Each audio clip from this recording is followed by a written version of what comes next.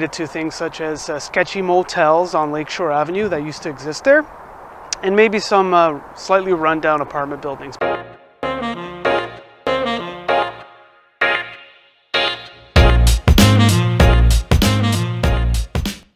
Hey everyone, I'm John DeFreitas. I'm a local real estate agent with Sutton Summer Realty, and today I'm coming to you from the village of Mimico. Look at that view in behind me, it's fantastic.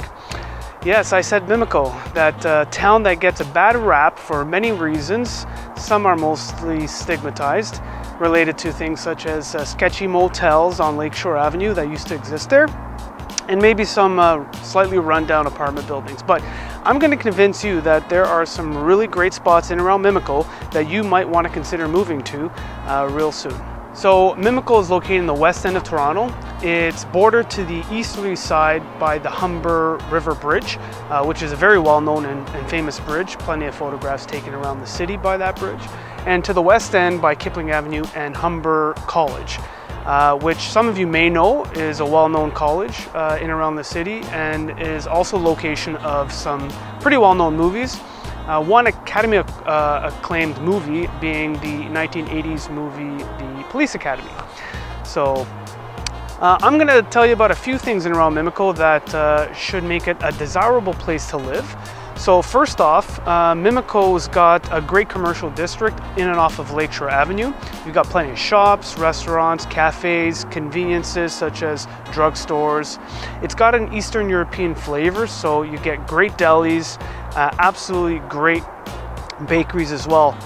Royal York Boulevard's also got some great shops and bakeries as well. You're going to want to visit that location as well. In terms of lifestyle, I mean, you can see in behind me there you live on the lake. So it's got plenty of parks by the lake.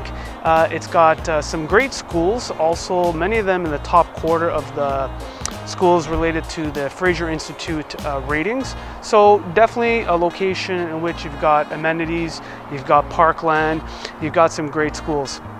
What's another great reason to move into Mimico?